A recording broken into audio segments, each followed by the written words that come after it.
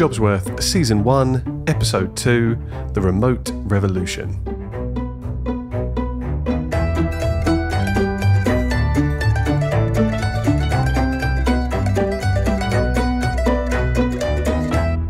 Welcome to episode 2 of Jobsworth. My guest this time round is Bobbie King, the CEO and co-founder of a company called SQEPtech, who are actually also one of my clients.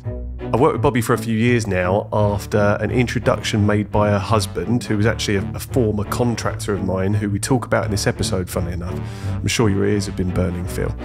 Whilst it might sound like I have to say this, she is quite honestly one of my favourite people in the world to work with. In this episode, we talk about her years growing up in Romania before heading over to the UK and falling into tech, her experience building a new life in a new country and learning the lingo after touching down in the Northwest, and how she's built an inclusive and supportive culture in a business where all of her people work 100% remotely. This chat with Bobbie was inspiring and insightful in equal measure, and her approach to remote work and the flexibility it affords her, her team, and also me when recruiting for them will test even the staunchest of the Get Back to the Office brigade. Without further ado, it's my genuine pleasure to introduce you to Bobbie King, Bobbieisms and all. Welcome, Bobbie. Thank you for being one of the first guests as well. Thank you, John. No, it was a genuine pleasure to be able to invite you and have the conversation with you as well, so it's really great. So I'm going to dive in with a question. So when you were at school, what did you want to be when you grew up? Oh, gosh. I wasn't entirely sure. Initially, I wanted to be a skier. I wanted to go into skiing and all that kind of good stuff on the mountain. I grew up in the village in Romania. Okay. In a small village called Sinaia. And I was in a ski school. I think I was about 4. I wanted to do skiing. That was what I wanted to do. It was very hard work, though. So I soon decided that's not for me. With quite a bit of influence from my mum and dad, of course, because education is much more important than just, spending your entire life skiing.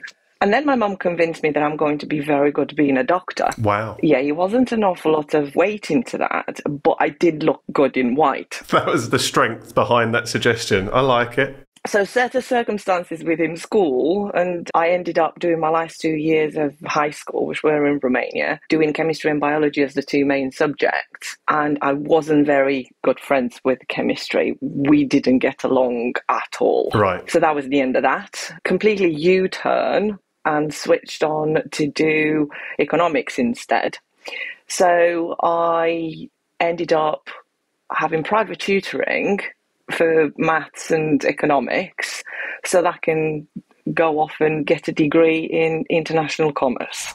Wow, okay. So from a skier to international commerce, slightly bit of a variation between one or the other, but there you go. Definitely so, yeah. I wasn't expecting you to say you wanted to be a skier, Bobbie. Maybe we've not gone into this much detail in previous conversations before, but that is quite a turnaround, isn't it, from skiing? It was, yeah. Okay, no, that's great. All right, well, thank you for going into that as well. So you talked about growing up in Romania as well.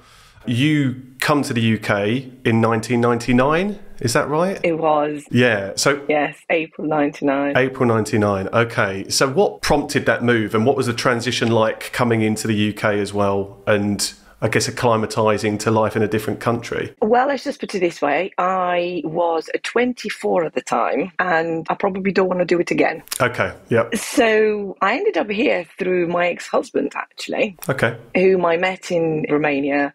And a few months after we got married, he came back to the UK and it was the realisation that, oh, actually, I married a British person, so that kind of makes sense for me to come along and relocate to the UK. Okay. So I think it was a very short romance type of thing. Ended up in the UK.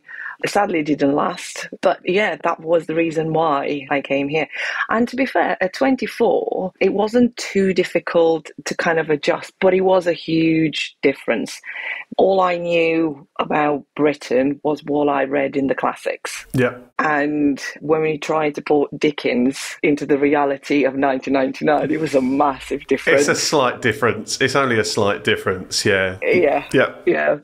I think my surprise at the time was when you read your Dickens, you get the feeling that the Brits are cold. And that's exactly the opposite. That was the thing that I really, really liked. I didn't expect that. I couldn't understand accents. I was 6 when I had my first English tutor, so I was pretty proficient. I was going to ask that, yeah. In English. However, we were taught a little bit more like the Queen's English. And when I came to the UK, I came into Manchester, north of Manchester. Yeah. Very broad Mancunian. I lived in Oldham, and travelling out in Oldham into Rochdale, straight away another accent. So I really struggled with that. And 25 years old on, I still can't understand all the Scots from Glasgow. Right, yeah. I don't think you'll be alone. No, probably not. But I think that was the difficult thing. I was expecting something which wasn't what I expected, and people were extremely warm and welcoming. But I think coming from a job, I was working for a company called Romania in Romania, which is the equivalent of British Aerospace. Got you. Wow. Was at the time. Coming from there as a graduate into the UK and having to do temp jobs. And one of the jobs I'll never forget, my job was to file paperwork into this shed that smelt of mice. And Lovely. Yeah. That wasn't pleasant. You know, at 24, you're taking in your stride. Would I do it again now? Not entirely sure.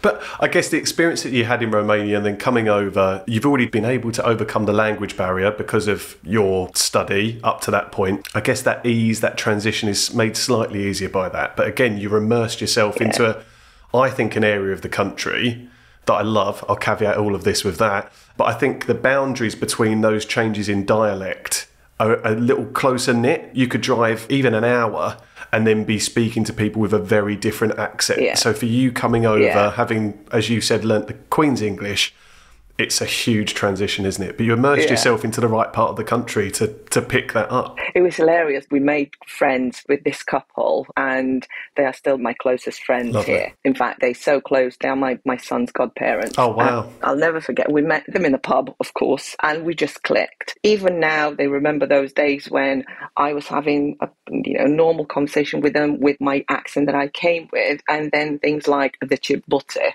just kind of came in, which was completely northern, with the accent to go with it. And it was just hilarious. I kind of started having these Bobbieisms, some of the words with a slight different accent and everything. They just became a bit of me, I suppose. I love your Bobbieisms. And I'm not just saying this because you're a client, but I know you've labelled them Bobbieisms before, and I think they're great. I think you've mixed some fantastic metaphors and analogies over the time that I've worked with you, and I think it's amazing. So don't hold back on the Bobbieisms, Bobbie. It's all good.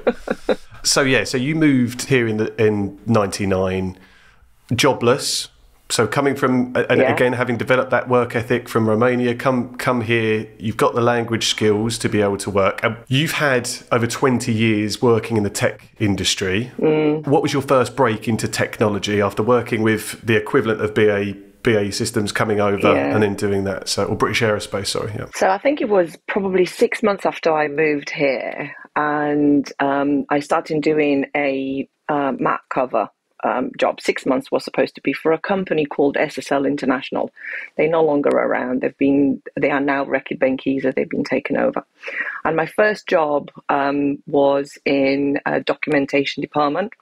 And there were tons and tons and tons of documents which were describing the products, the bill of materials and all that kind of stuff. They needed to be typed into the computer. There was nothing electronically. So that was my first job. So touch typing, 101, straight on. Yep. And going through so many documents, I in effect learned the products that the company was dealing with.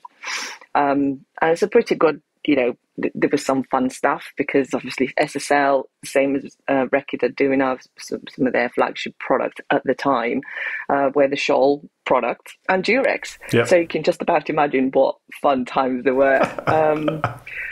So learned all of that and then started working with some of the systems where all the bill of materials were maintained in.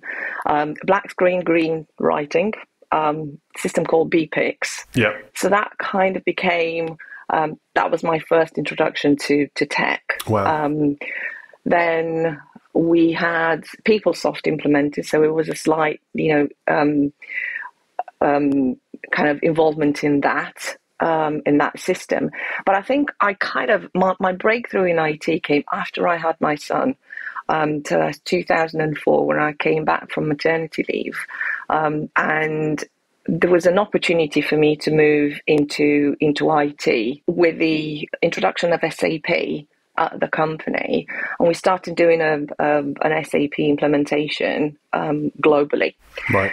And because of my knowledge of the products, I moved into IT in the data management team, and that was pretty much the beginning of my IT career. Going from typing documents in, a few years later moving into IT and then becoming part of that team. Moved on to be data development manager a few years down the line. Then moved into a quality management as kind of when just before the Reckitt Benckiser takeover. I picked up a system called TrackWise, which is a quality management system. So I got certified in how to configure that, and again, kind of another string to my bow. And then life kind of goes, and there was redundancies as part of the takeover, and I was one of the persons that was caught into that. And then moving to another company called AMEC, which is now called Wood. So they went through a few takeovers. In IT. So from there, joined as a business analyst, but then very quickly moved into a project management. And one of the projects that I had at the time was something, it was a very old system that the company had, which needed to kind of be revamped. And literally, we started from a piece of paper, and that was what made me fall in love with system development, and that's why we do development in SQEPtech. Got you. That was the thing that kind of clinched it for me. And I'll, never forget the days when we were sitting in meetings and we had papers and drafting and drawing. This is how we want the system to log. This is how we want what we want the system to do. That was the beginning of today. Wow. If you like. Yeah, because I was going to ask about that, kind of what the passion was that you felt that you wanted to move in and start SQEPtech in the first place, but also to transition and continue on that career that you built over 2 decades doing that as well. I always find it a little bit scarier when you say 2 decades rather than 20 years, but it's a really successful career as well. So back in 2004, I've got some stats as well because obviously the number of women working in tech or STEM roles, there's still there's still a lot to be done to get equality in terms of numbers of men and women working in tech. So as of now, so a report done in 2021 was talking about there only being 24% of women in tech roles. So we talked about you being one of only 16% of female tech leaders. Now there's 24% of women in tech roles. Back in 2004, I mean, I should have done the research before we started, and I'll do that on the back of this, but I can't imagine what that split would have been. 20 years ago, I can only imagine that number's going to be drastically lower than that as well. So did you face any challenges, maybe not so much with the opportunity, but being a woman working in technology or working in that kind of development space? Did you face any challenges at the time? I think I was lucky because I didn't necessarily get a hard run, if I could call it that, with it. Back in the SSL days, we really had like a family close group of people, and I think the team was quite evenly matched, male and female. There was a very short period of time in SSL where I had one particular manager for I think it must have been about 6 months, and that chap made a really big impression on me in terms of how he kind of it got something. It kind of sparked something in me of wanting to be a little bit more, and for an individual to make such a big kind of impression on a person, it's a huge achievement. I'm going to give him a shout out if I may. Please do, yeah. Is a chap called Graham Little. He's I can't even remember what the conversations were, but I do remember having a couple of chats with him around when we were doing a bit of a performance and get to know your manager kind of stuff. I think he was. And it wasn't necessarily what he said, it's how he said it. And with my background coming from Romania, not that in Romania women are oppressed or anything like that, but it's a completely different expectation. I'll give you an example. Back in the days, 25 years ago, as a woman, you had to learn how to pickle food. That's what we used to do in the communist days. Wow. Okay. We used to pickle food for winter. And the jars and jars and jars and jars of pickled food on the balconies kept on the cool and all that kind of stuff. So as a woman, you had to know how to pickle food. I haven't got a clue how to pickle, by the way. You had to at the countryside, you had to prepare your, as a girl, you had to create all your kind of clothing and all that kind of stuff. And I wasn't one of them. I wasn't fitting that kind of thing. My parents have just had completely different ideas to what they want to do with me, and they're even to today, they are my biggest advocates. That's amazing. Yeah, I think that's so powerful. And my dad always said to me that your world is your oyster. And Graham said something that rekindled that. By that time, by the time that I was reporting to Graham, I've gone through divorce. So it was a really hard time. I've got no family in the UK, and all I had was my two friends. So yeah, it was a tough time. And Graham did something. Graham did a sparkle, and then I met Phil. So talk to us about Phil. Yeah, talk to us about Phil, because I know Phil, but whoever's listening probably doesn't know Phil. So talk about Phil and the impact he's had as well. Well, he's amazing. He's I probably don't say to him enough how amazing he is.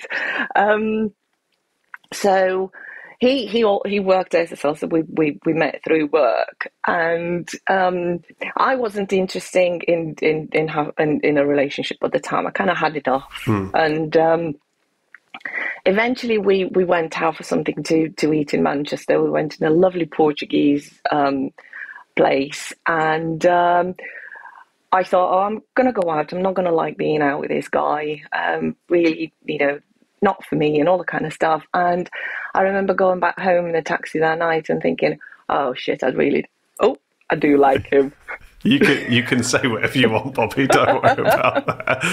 No, so there was that revelation. It was that feeling. Was that sort of gut feeling there might be something there. Yeah, and actually we were in Piacenza in Italy with work when the whole thing kind of, all the stars aligned, and that was it. Yeah. And he's just been there. He's been there for me, and he's been there for Christian, and he's been and still is an absolutely wonderful dad for Christian.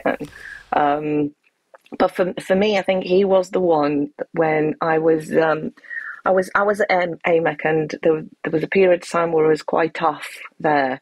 He basically held me through all that. He's my biggest advocate. He's spread your wings. And right now, I'll be honest, he's doing the cleaning, he's doing the cooking, he's doing the dog walk, he's doing everything. So Bobbie can do what she dreams of doing. Yeah, brilliant. It's a modern man. He sounds like a modern man. The definition of absolutely, absolutely. So he's my rock. No, that's fantastic. Just going back to your parents and the sort of cultural differences growing up in Romania and then coming over to the UK as well. How much do you feel like there's an innate drive in you to do something different than what is culturally maybe expected of you? And then how much of that is nurtured by your parents as well? I think you alluded to maybe the fact that was really driven into you by your parents, but what's the balance, do you think? Well, my mum is probably the hardest working person I've ever known in my life. Wow. She's an accountant, and she is 71, and she's only retired 2 years ago. Amazing. And she's always strived to be the best.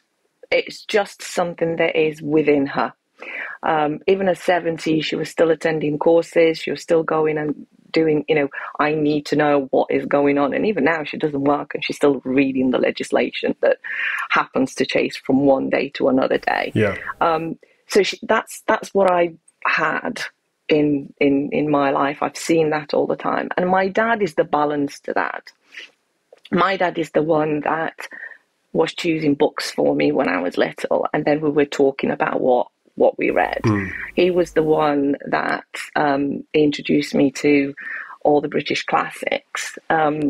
He's the one that, he was saying, oh, you can't read that book because you're a little bit too young for that. Right. And he was telling me stories about what he did at school, and guess what? I went and copied. So as a consequence, I was sneaking books into school and reading under the bench in the middle of the hours, and I got caught so many times because obviously you can tell that when the kids aren't paying attention. Yeah. But he's encouraged all of that. I've never been told off or anything like that. Dad used to laugh, and I said, brilliant.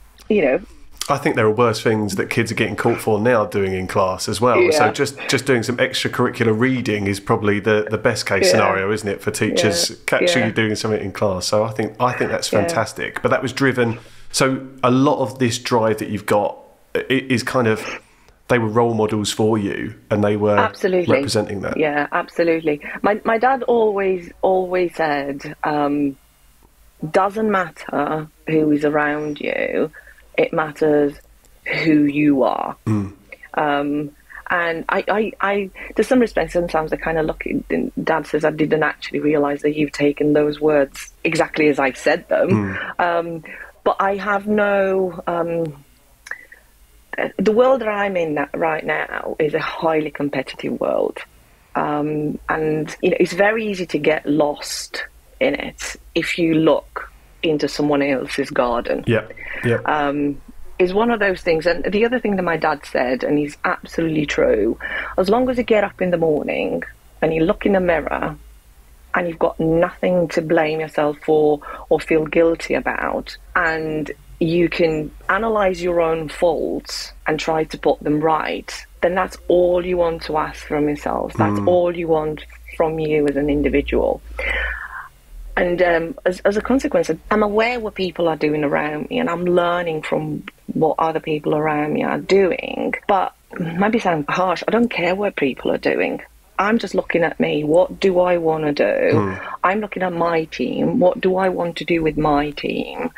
I'm looking at what's the art of the possible, seeing the opportunity and just take it. Yeah, I think that's so important. And I think focusing on your own race ultimately, isn't it? And not becoming obsessed what your competitors are doing. And obviously you're working in the tech space, it's ultra competitive. There are always going to be businesses out there that are, if you get focused on that sort of racing mentality, that may be edging a little bit further ahead in what they're doing.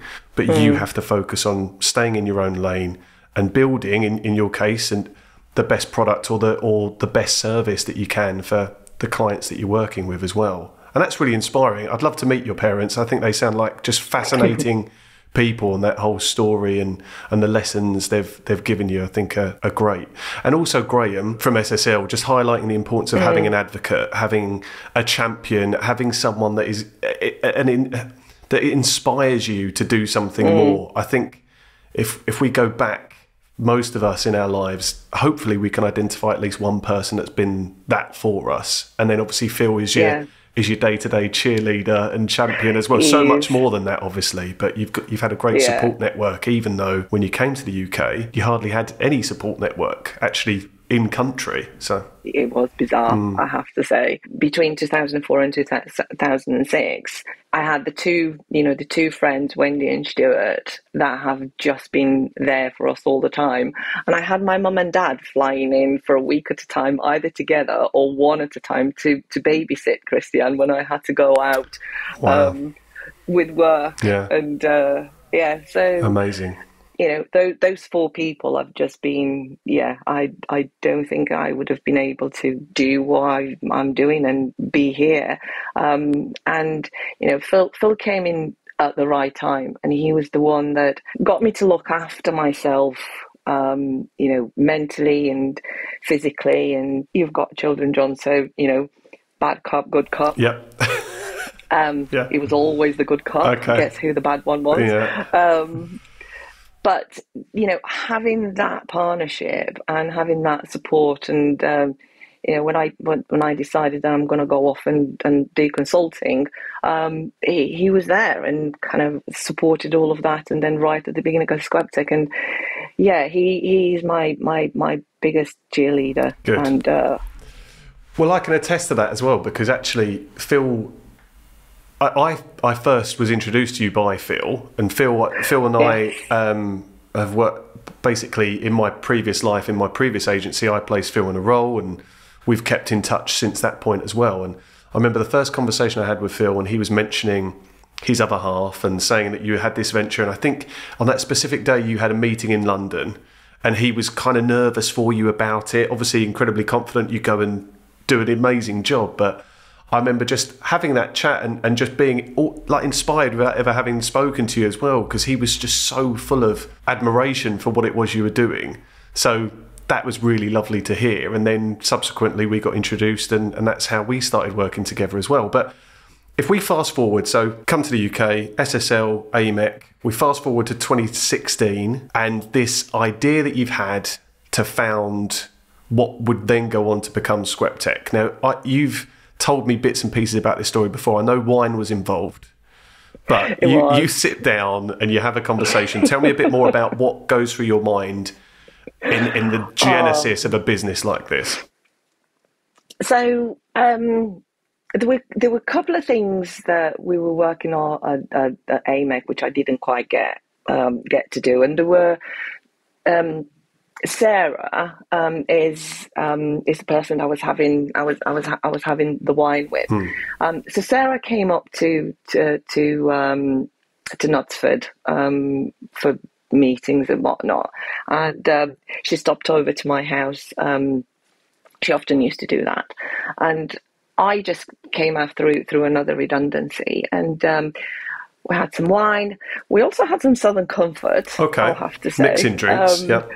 Yeah, mixing drinks. And we were talking about two things. So Sarah's a project manager, and she ran a few projects, but not in IT. And obviously, by that time, I was a project manager in IT. And Sarah used to be not my sponsor, my client, internal client for the projects that we were doing at AMEC. And we always had this conversation on what do you do with the project, what stage you are, and all that kind of stuff. So the original idea was we're going to write a book guiding people who are project managers, but not IT project management, and flagging out the differences between what's one, what's the other, what's the difference between how you manage one project, what do you need to keep an eye out for, and all that kind of good stuff. So that's where the idea started. And then very, very quickly after that, we started talking, can you imagine there's a gap in the market to do competency assessments? And there is a gap in the market because we knew the work that we were doing at AMEC, it flagged that. But it was a little bit more than that. It was not just the assessment. It was how you go into the assessment. You do your training, you acquire that initial skill, but then how do you take that and further that? So we started talking, so wouldn't it be amazing if we do this? Wouldn't it be amazing if we do that? And one thing led to another, and Sarah said, well, if you can write the requirements, Jon can build a system. So all right then, let's just do that. So off we go, and I wrote all the requirements and all that kind of good stuff, passed them over to Jon, and sometime later, a few months later, Sarah messaged, said, can we go on a call? Jon's got something to show you. It was 8:00, it was late at night, and go on a call, go on a Teams, and Jon shared the screen and started showing me what he's done on the back of the requirements. And when you get one of those moments that you kind of have a look, and all of a sudden you twist around and you just kind of stare. I remember completely zooming in and focusing on my screen. And I kind of went, this has legs. This so has legs. So we had a few more meetings. Jon has put a few more twist onto where we were working, and then that was it. So it was an instant decision. Right, we're setting up the company. Jon and I are going to go in together. We need a CTO, we need a CEO. At the time, all we had in the company was the CTO and the CEO and nothing else. And that was it. And that literally just kind of took off from there. So yeah, it literally was over. At that point, Jon and I haven't actually met face to face. Yeah. So just for anyone that doesn't know who Jon is, so Jon has got some incredible experience in a background. His career is in development, software development. Yeah. And he's the co-founder of SQEPtech. Yes. Yep. Okay. Yeah, so that's amazing, isn't it? And I think that's such a, I don't know, that's like a modern tale of how so many businesses are founded now as well. You don't have to have physically met the person you're actually setting it up with. No, exactly. And I think when we actually first met face-to-face was, I can't remember the order actually, but Sarah and Jon came up to Manchester for a gig. So as it happens, really odd circumstances, the chap that was my son's guitar teacher has a band that Jon and Sarah really liked, and they were playing in Manchester. So I said, well, why don't you come up? And we're all going to go. And turns out that I probably spend most of the time outside with some other friends to turn up, and Phil entertained quite a lot of Jon and Sarah because I was going in and out. And yeah, so it was a really funny set of circumstances. And then the only other time that we met face to face, and I can't remember again which one was first, whether it was the gig one or it was the our first client. We both went together, and we met in the car park for the first time. It's amazing, isn't it? Or second time, whichever one it was. Yeah. So, it kind of proves the trust. Obviously, Sarah was the glue between the two of us. That was the common thread, wasn't it? I guess, yeah. Yeah. So Sarah was there in to kind of connect the two together. But Jon and I kind of fit in together. So he's the tech brains. He's the one that writes the solution. He's the one that in the background is keeping the lights on. All the stuff which is not glam, which is not is not mainstream, but without it, everything is going to collapse in a heap. Yep. He's that. And I'm the voice, I suppose, of SQEPtech and the disruptor. I'm gonna have to say that the minute that Bobbie gets on a call and Bobbie says, I've got an idea, everybody goes, oh God, what's she thought of now?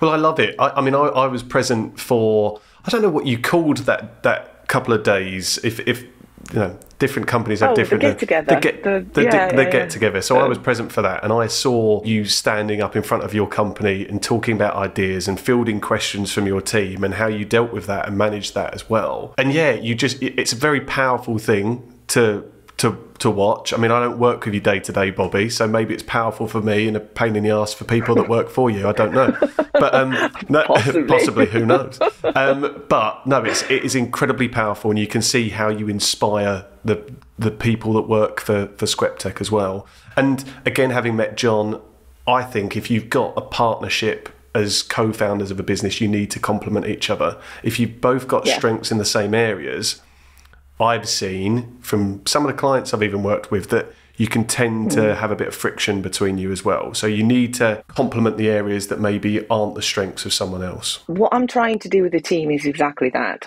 So obviously when you grow, you've got an awful lot of areas to cover within a business. And as you acquire more clients, as you acquire more clients from various verticals, then it becomes really important that you've got a number of skill sets.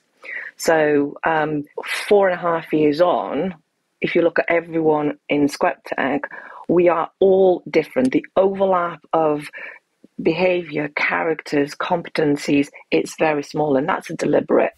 It's a deliberate way of building the team, because that's one thing that Dad also said. You're never going to win the race alone. It might be a runner, you might be a skier, but you've got a whole team behind you to help you to achieve what you want to achieve. And that's exactly what I'm trying to do with SQEPtech. all people that are here or have been here or, or that will come in, I'm looking for that fit. I'm looking for people who complement each other, people that work well, people that can share knowledge and develop each other. And that's what I'm trying to build. That's the culture that I like to continue building at SQEPtech. Very open, top, bottom up. Yep. We are not afraid to fail. Failure in my world is an opportunity to learn. Yep. There is absolutely no way that in this life you can go about and all you're going to have is just successes. But it depends how you want to treat the failure or the mishaps or whatever happens. That is an opportunity to learn. That is an opportunity to dissect, take the goods, understand what happened that didn't quite work well, and turn it around to your advantage. And that to me is the most important thing that you can, or I can, not necessarily teach, because I'm not a teacher for the guys, but encourage. I want people to be open and honest, and I want people to share all kinds of experiences within the team, because that's the only way they can be better, and that's the only way that makes us unique. Yeah, and what you're facilitating as a leader then is that environment where it's a safe space to fail, and provided you're going to learn from it, and provided you can maybe reverse engineer why that failure's happened as well. And that's really powerful. Yeah. It's one of those, as an individual, you can just stagnate or you can flourish. And the only way that you can flourish with taking advantage of the people that are around you and learning from all those people. And it might be that, you might find in that process that what you learn is not something that you're really interested in. And then you do a sidestep and then you move out, you go to a different company, you go to do something else. That's perfectly fine. That's absolutely normal. Because unless you try to find what it is that works for you, you're always going to be dissatisfied in the job that you are doing. And I guess that's another reason why I set up SQEPtech. And that's another reason why it's fully remote as well. I mean, when Christian was little, I used to spend 2.5, 3 hours on the road in some days, going to work and coming back to pick him up. And putting him in nursery, I think it must be, I used to drop him off at 6:30, 7 o'clock in the morning and then pick him up at 5:30, 6 o'clock at night. That's a long time to miss out of his day. So with SQEPtech, I mean, obviously helped by the fact that I'm in north and John's in south, that doesn't necessarily work with an office. But then I can't imagine anything worse as a young parent to go through what I went through, where you had no opportunity, you had no way but just leave your child and go to work, and then go and pick them up when they're too tired, and within 2 hours you've got to put them to bed. So I think I've experienced elements of that with my young kids, and that was probably the genesis of Global Tech Collective and setting up on my own as well. Having autonomy to build the balance that I wanted. You'll know, as someone that has started a much larger business than mine, but sometimes that balance is completely off kilter as well. But at least you're the master of it. If you're taking more work on, that's on you. You're not beholden to bosses or managers that are putting that on you as well. And you mentioned SQEPtech being a fully remote business, and that's something I really wanted to touch upon as well. And it's interesting because I was going to ask where the genesis of that decision to be fully remote came from, and it sounds like it was a decision that was made before the P word, the pandemic. So you were working fully remotely before it became fashionable. From day one. Yeah. So it was a conscious decision. Even if John would have been closer to me or me closer to John, we would not have set up a on-prem or with office business. So that works when there's two of you. How does it start to work as you begin to scale? So you go from yourself and John, so 2 people. What's the head count now? Put you on the spot, but how many people have you got in the business now? 32. Okay. Maybe. So in quite a short space of time. So business was founded in 2016, kind of really started to pick up speed from 2018 onwards. Is that fair to say? Yeah. So you've gone... It's pretty much. Yeah, so you've gone from 2 to 30 plus. So the remote working works with 2. How do you scale that as well? Did you come across problems or challenges as you as you continue to scale? There are always challenges, and I think the main one is you don't have the coffee chats. You know, when you're in the office, you can have some conversations as you're tootling out to make a coffee or to go to a meeting room or whatever. You don't have that, and there isn't a way to compensate for that fully when you are fully remote. But what we do, we take advantage of technology. So we use Teams heavily internally, and we have all sorts. We've got, Cornerstoner corner. We've got breaks. We've got squad calls every Friday. There's a squad call. Just attend if you're not doing anything else, and do whatever you wanna do. We do have some meetings which are permanent meetings in the calendars that you can go for a coffee chat. Nice. Or a tea chat or a cheese chat or all of those kind of things. But I think, and I'll be honest, some people have joined us and couldn't cope with that. So we did have some people who couldn't hack not being in an office. But what we do, we kind of encourage do activities through the day that take you out of the house.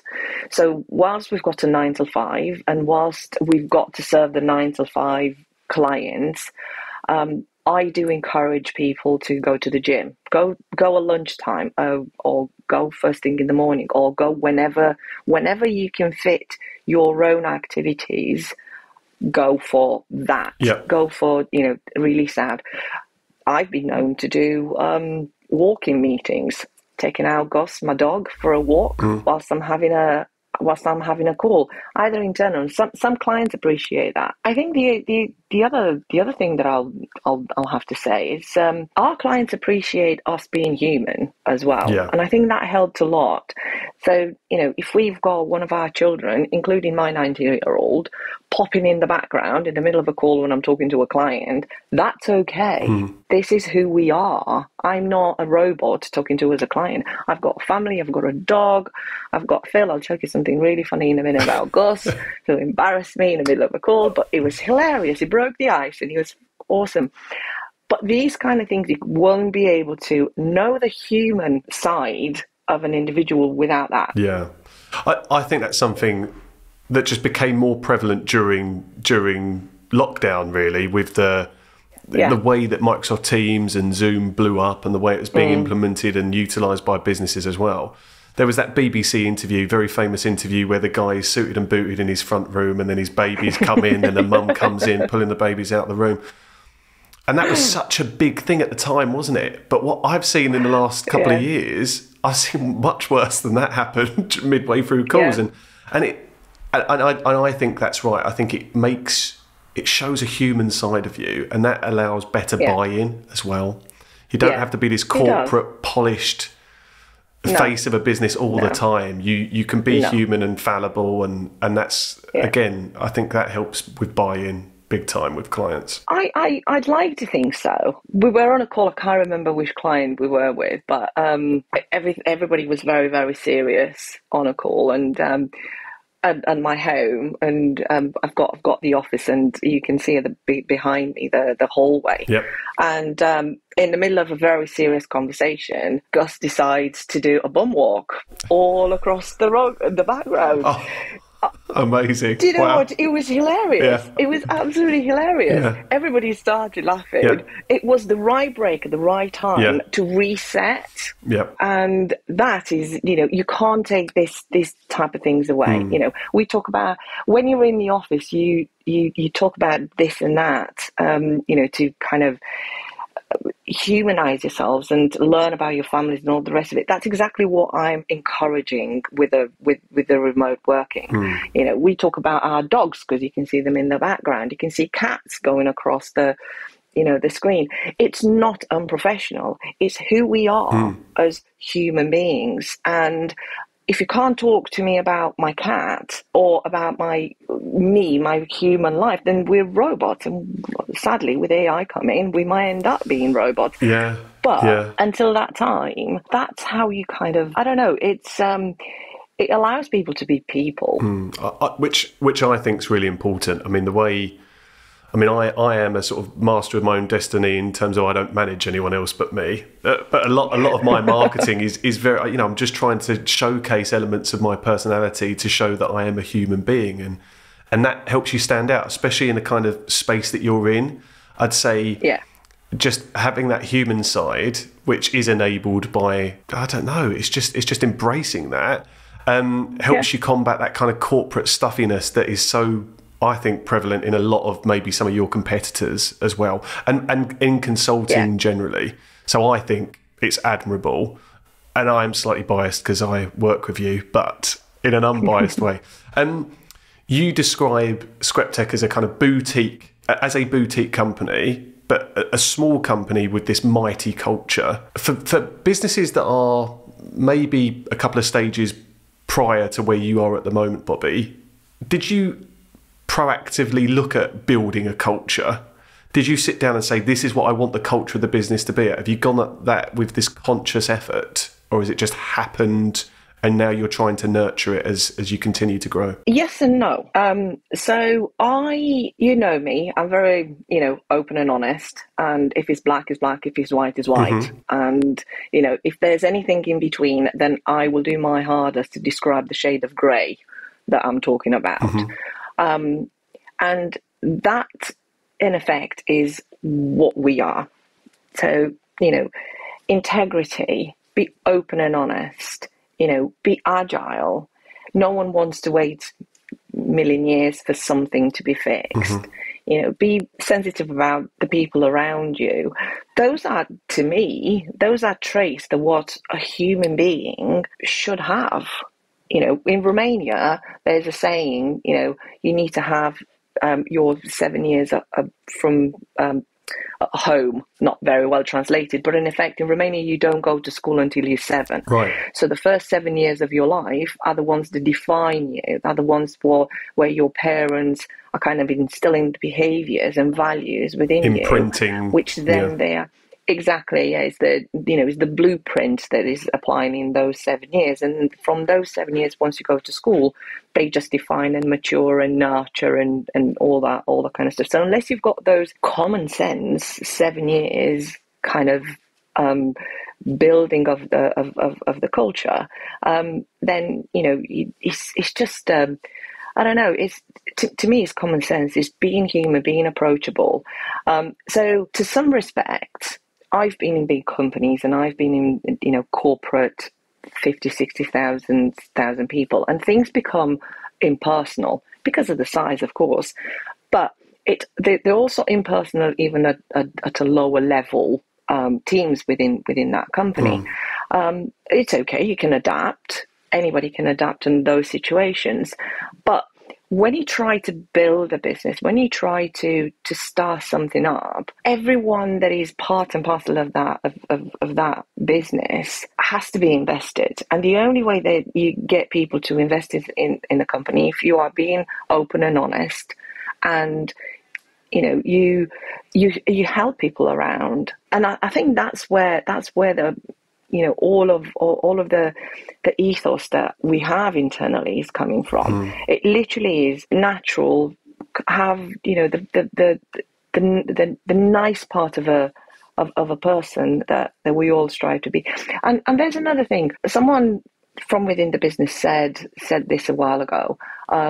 When you're part of the big company, that what you do on a day-to-day basis contributes to the growth and the well-being of that particular company, but you don't see it. In SQEPtech, you do. Every single one of us, through what we do every day, you can see the company going forward. In January, we had our second get-together. I said then, I'm hoping that from our new financial year, we should be able to introduce benefits. As a growing business, you can't do those things. You can't, and the people who are investing in you understand that, need to understand that, you can't have your, I don't know what kind of, company cars. All the bells and whistles, yeah. All the bells and whistles and all that kind of stuff. You can't. It's just impossible. You're growing towards that. So in January, I said, if everything is going as it has been, then from November, New Year, we are looking to do all sorts of other good things and all that kind of stuff. Well, I can't tell you how happy I was when we drew the line under the mid-year and I went, we can bring healthcare benefits now. Amazing. And it was one of those fulfilling moments. It's like, I'm 6 months ahead of where I wanted to be.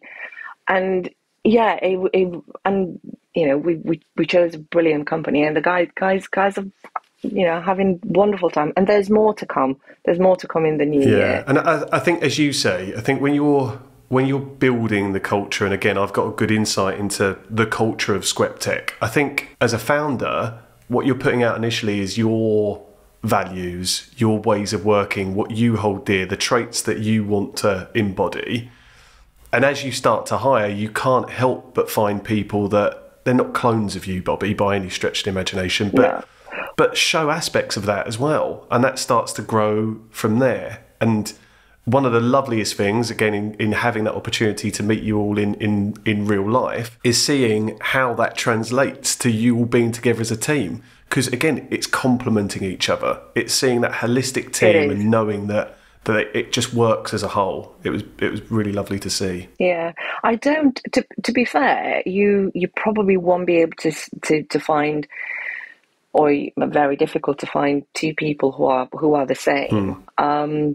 And you might you might have a need of that. But in our team, each one of us has something different that gels us and glues us together. You know, different sense of humour, different take on life, you know, different skill sets. And it's, you know, the January get together was really cool to see how people have kind of grown since August, and we're still bringing new people in who, you know, it's nice now. We're at a point now where people are knocking in the door. Can I join you? And there is no bigger compliment than that. People that, you know, tap you on LinkedIn and said, "Gosh, what are you doing there?" You know, it's a little bit like a bees to the honey at the minute, and we seem to be the honey, which is brilliant. It's brilliant, yeah. And that's testament to what you've built and the service you've built, but also the culture that you're promoting and reflecting on platforms like LinkedIn that your people are talking about. And I saw the announcement for private healthcare the other day, and it's something I know we've discussed a lot over the last however many months, and just being able to get to that point.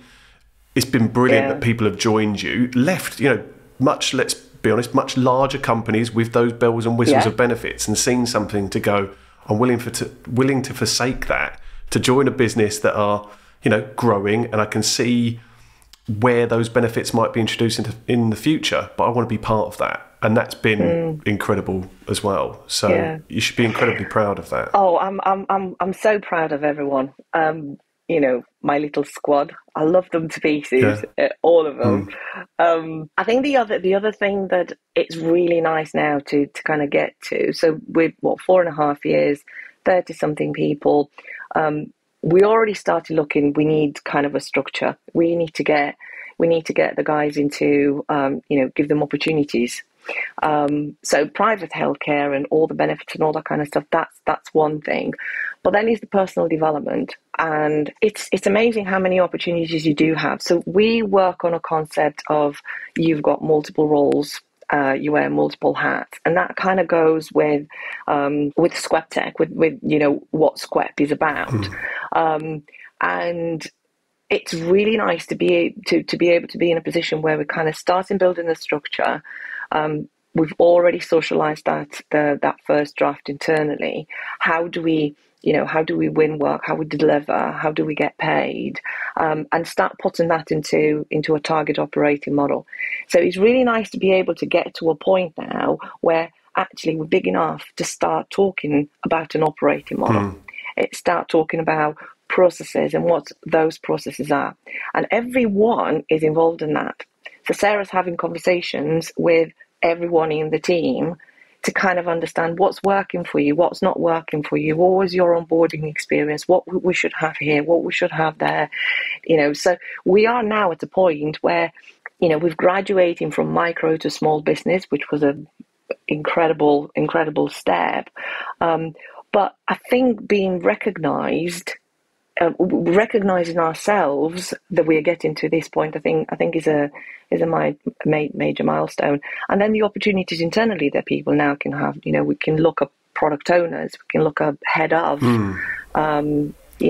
departments in a short while as well. So because it's super important, and I was going to go back to asking a question around how do you maintain that company culture and especially employee engagement as well. I think it's important for any business to do that, but especially when you're working geographically dispersed. But having that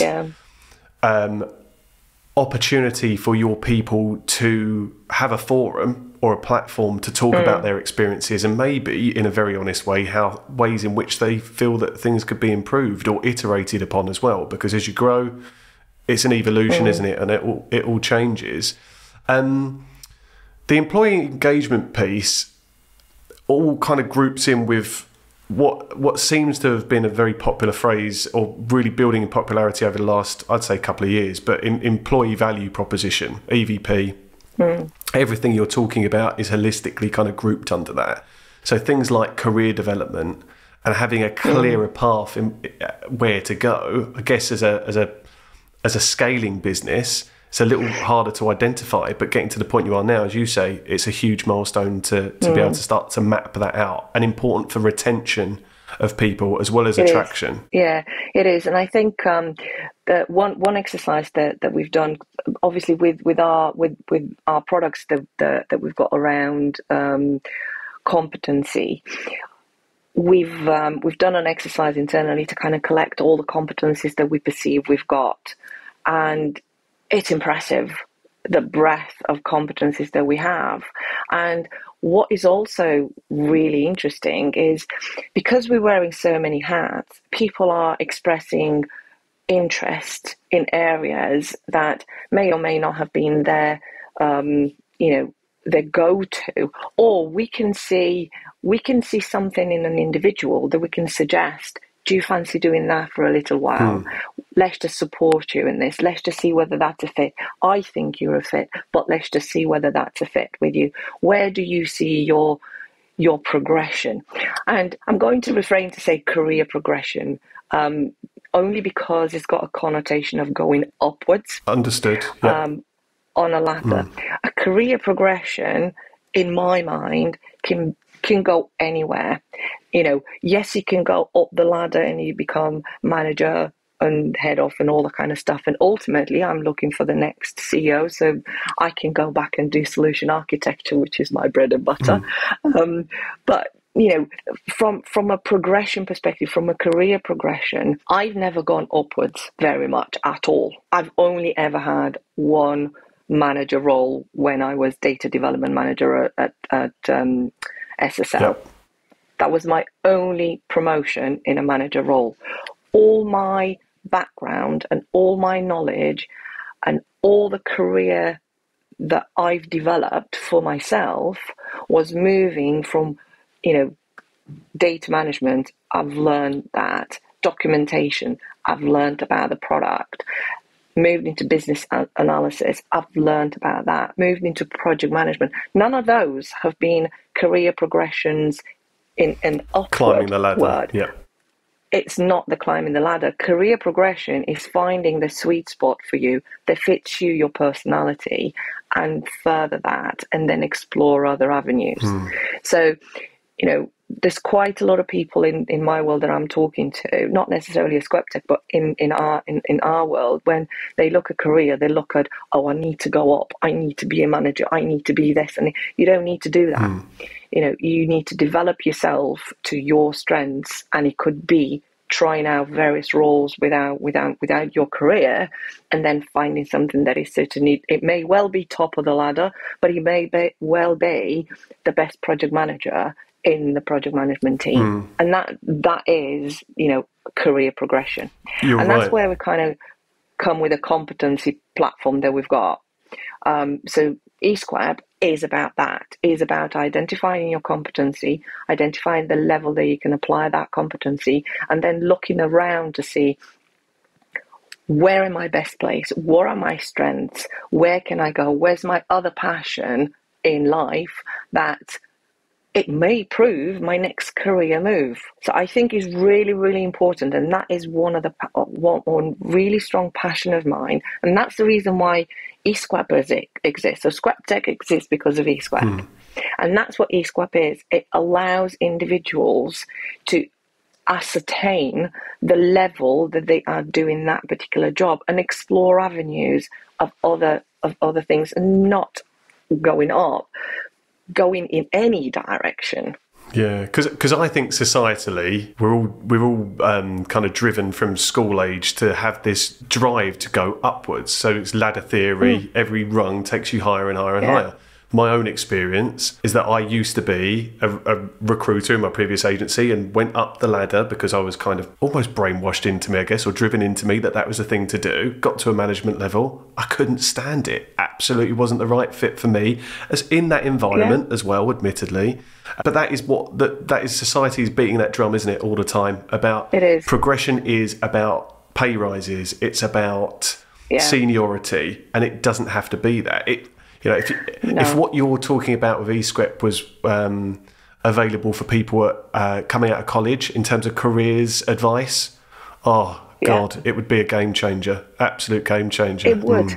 It absolutely would. And, everybody wants more money. Everyone wants a pay rise and all that kind of stuff.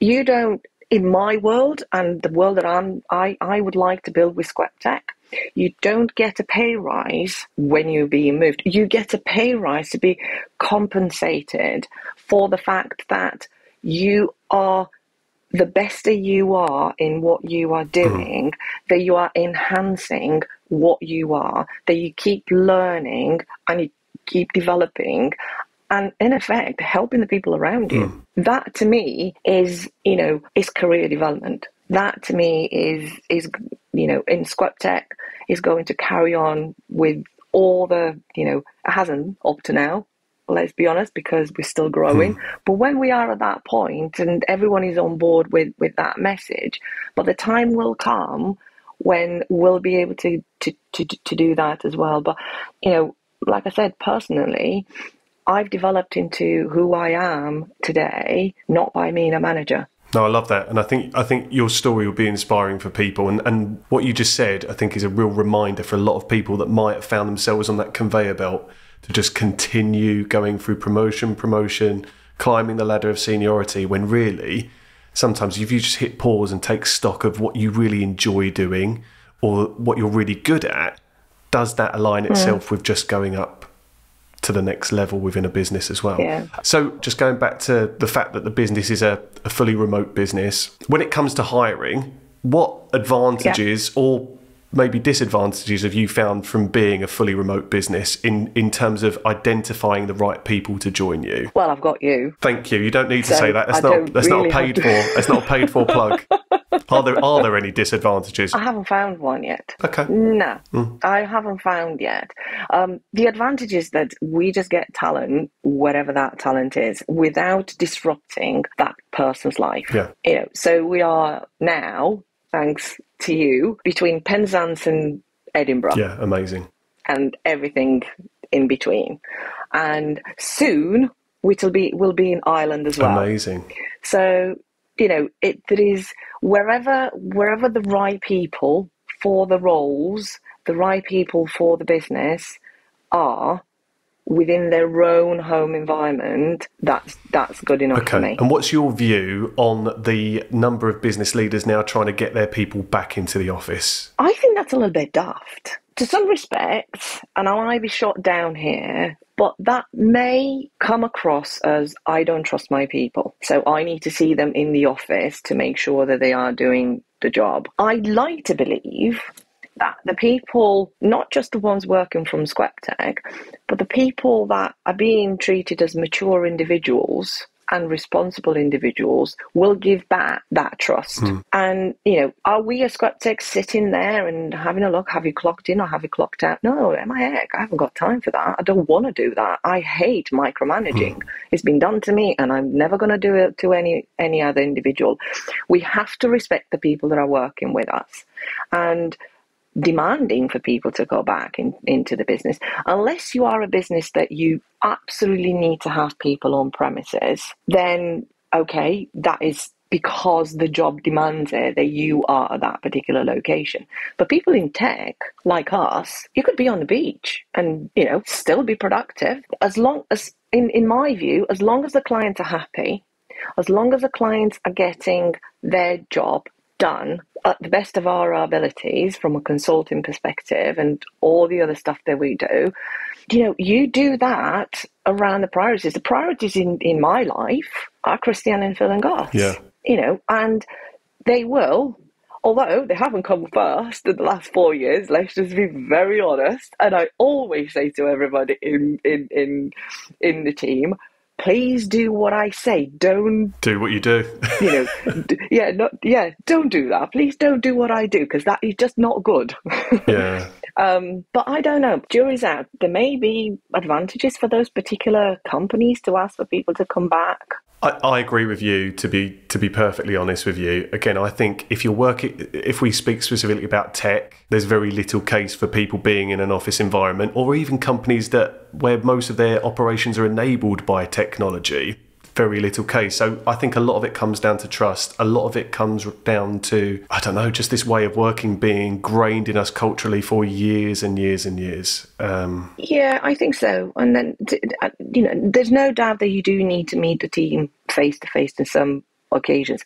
But that's why places like WeWork are around. That's why, you've got the opportunities to, even a coffee shop, some coffee shops in London, at least, you can rent part of the coffee shop and close it down and then get people down, and you still have those face-to-face meetings. You can still have that. We've done that in the past. We're using one of our partners' offices down here in London, and we come in and meet here when we need. So yes, there is a level where certain things you need to have the team around and have face-to-face conversations, but that doesn't necessarily warrant to have an office. Yeah, no, completely agree.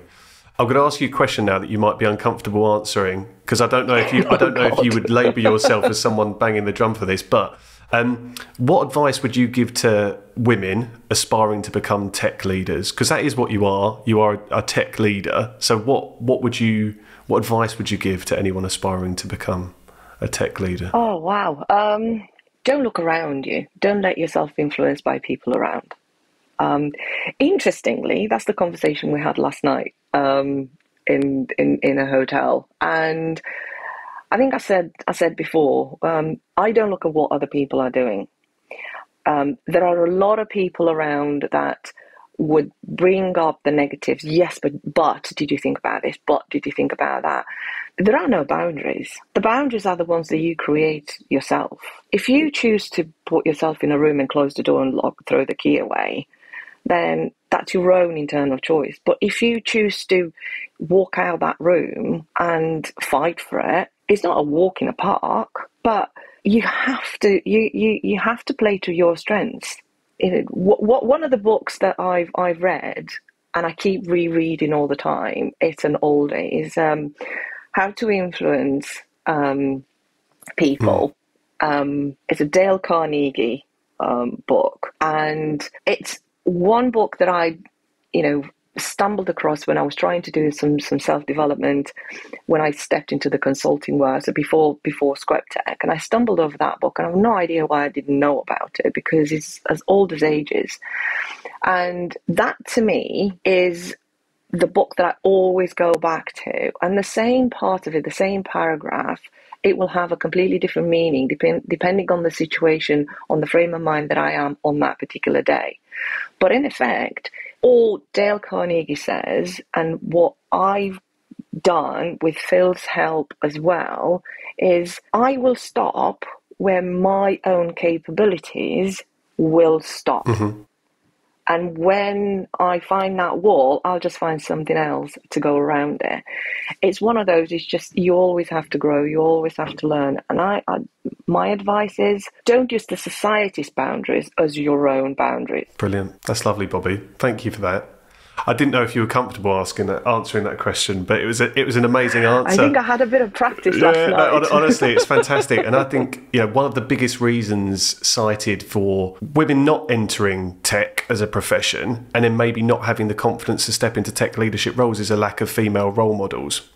And I think what you've just embodied there is you are a female role model in this space as well. And it's criminal you've not done a podcast yet. Hopefully this is the...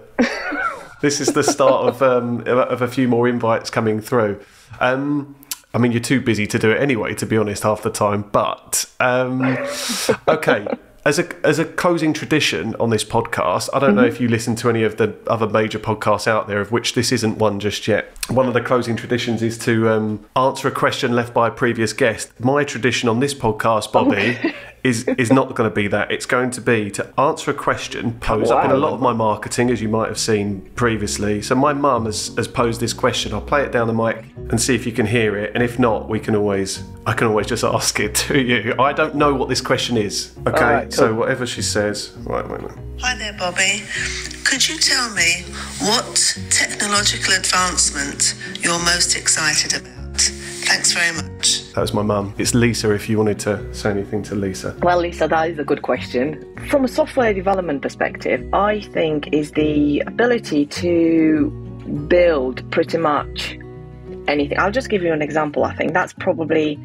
And he's also kudos to one of the guys in our team, a chap called Sean. We're working heavily with APIs and integrations and all that good stuff. And as it happens, there's always limitations when things happen. We've had quite a challenging project. We've done most of that integration, and there's one little bit which just does not work.